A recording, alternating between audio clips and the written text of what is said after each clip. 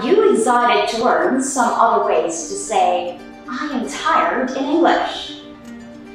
After a very stressful day, the first line we always say is, I am tired.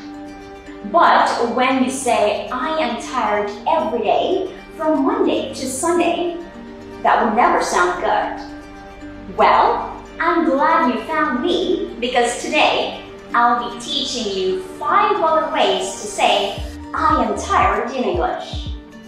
Instead of saying, I'm tired, you can say, I'm exhausted, I'm drained, I'm beat, I'm worn out, I'm dead tired. There you go, English lovers! I hope you found this video useful.